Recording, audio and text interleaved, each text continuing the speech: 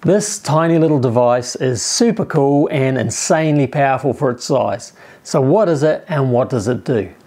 It's called the MIOPS RemotePlus, and it's actually a high-speed smart camera trigger that lets you do everything from shoot time lapses to capture high-speed images triggered by sound, lightning, movement or vibration.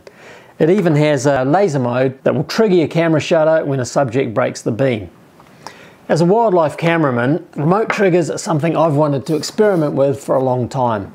I love the idea of being able to set up a remote camera trap to capture rare or shy species that are difficult to see, let alone film.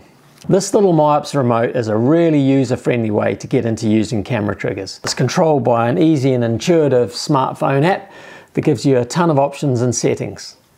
Linking it to your camera is dead easy. Just turn on Bluetooth and location services on your smartphone, plug the MIOPS into your camera remote with the supplied cable, push the single activate button on the back of the trigger and you're good to go. Let's have a look through the app first to see all the options this little gadget gives you. Right, I've got the mobile remote set up on a GH5 and just connecting the app. There we go.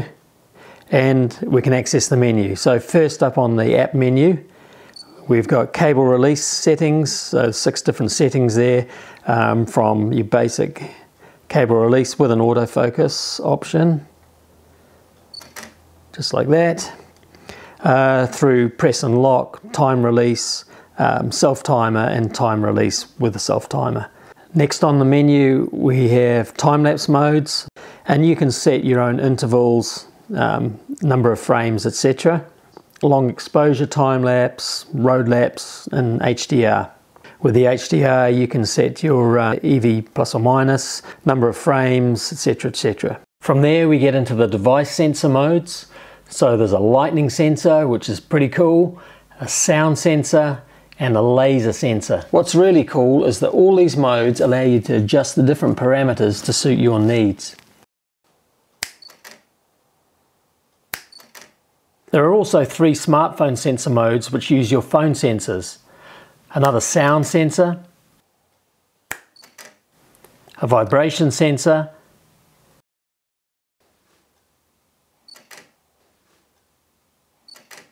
and a motion sensor mode, which is perfect for capturing fast-moving wildlife. Lastly, we've got a couple of useful calculators here. One that helps you calculate what ND you'll need, and a solar calculator, which I find really handy, which gives you sunrise and sunset times. At its most basic, you can use the RemotePlus as a hands-off smart trigger so as not to get any camera shake when shooting slow shutter speeds. But its real value lies in the creative possibilities it opens up. From capturing lightning strikes to bursting balloons, water droplets, fast-moving wildlife and awesome time lapses. This is just a quick overview video before I've really had much of a chance to experiment with the MIOPS Mobile. So far I've only tried a couple of setups for the laser trigger mode and the sound trigger mode. Both were easy to set up and fun to play with, and I'm really looking forward to getting more familiar with the MIOPS trigger soon.